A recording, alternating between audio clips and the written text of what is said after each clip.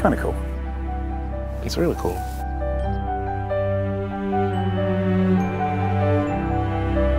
So Paul, what our business really works on is actually working with Mother Nature, and I suppose finding balance, like that our pastures and our animal production systems are in balance.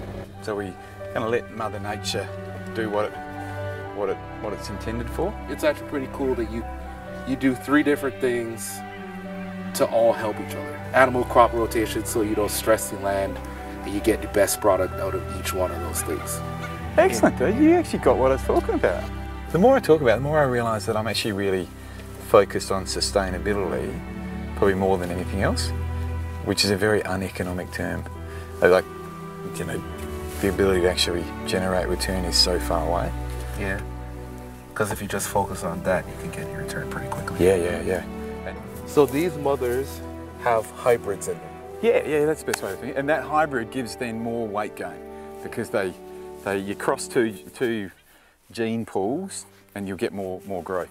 If Merino eats well, what does white Suffolk bring to the table? So quicker growth, but also better fertility.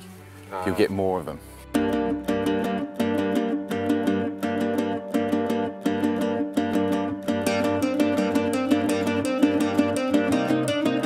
It's good to actually have people who use our product actually come and see what we do. It's good.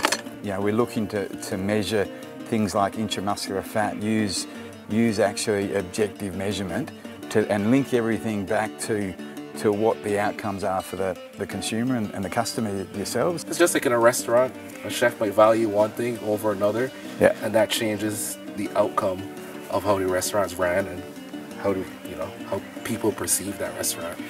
But what we do on our farm is we actually have individual animal identification through what's called electronic tags, and we can trace every animal. And so it's a way to link our chain together to that end point.